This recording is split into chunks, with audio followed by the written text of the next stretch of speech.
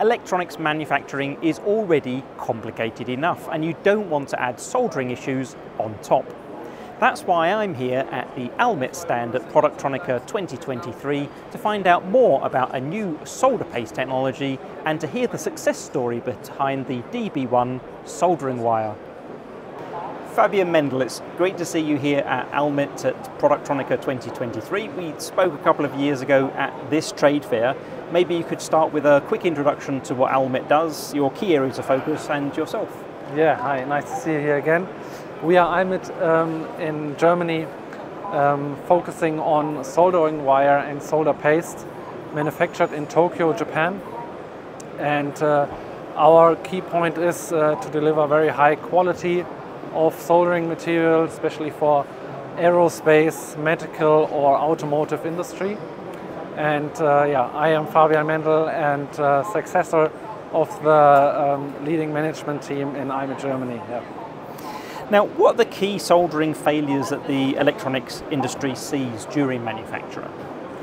Yeah, it's nowadays we have a lot of problems in the field with, for example, graping or malfunctional solder joints, and we try to fight that with high quality soldering material, especially solder pastes and wires, which can affect a very good solder joint, long time reliable solder joint, which makes the customer without headache in the end.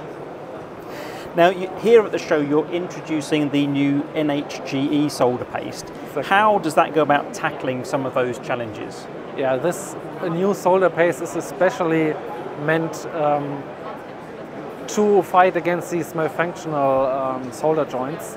It's a halide-free solder paste, and especially made against graping and against the voids especially. So it's really a solder paste meant to fight against all these standard problems like graping and voids in the solder joint.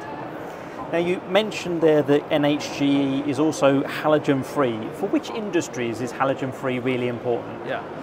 It's actually, especially automotive industry wants halide-free products nowadays. For us, it's a standard. Almost every product we release are halide-free, or at least we produce a series and we have a halide-free product in the series. So for especially automotive industry, it's important that the halides, which are in the flux of the solder joint in the end, they still keep working. And for some products it's a problem when they are used several years and have more climate effect, like warm, cold, warm, cold. It can be a problem when there are halides inside, not every time. But for example, automotive industry, they want to get rid of this risk and they want to take it, don't want to take it, so they just say we use halide-free only. Yeah. Now, when we last spoke, you were launching the DB1 soldering wire. What's the market response been to that product? Exactly, it's we launched it 2 years ago, and the market response is great. We have really very nice response. The product is very popular. Everybody likes it a lot. When we supply it to the customer or when he tests it, 90% they follow an order, so it's really nice success, this product.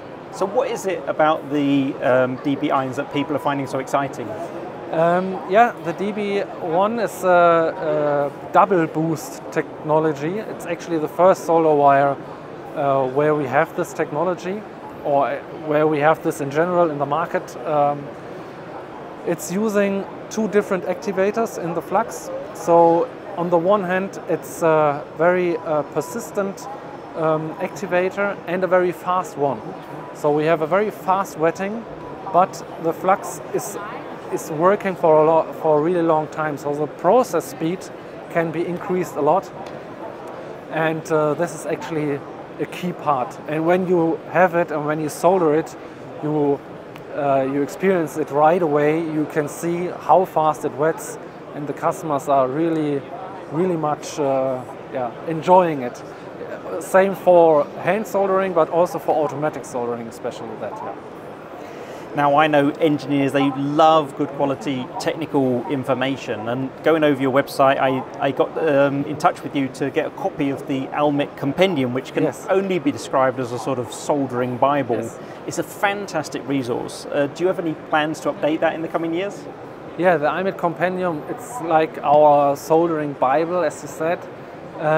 It's also very successful for many years, and we typically update it every 3 to 4 years, and actually next year we will have a new one, the 5.0, and we have one example here. I can show it to you, and yeah, we will have very nice new articles inside, technical articles, expert articles actually, and of course all the whole compendium, which all the different technical data which are important actually for all engineers in soldering industry.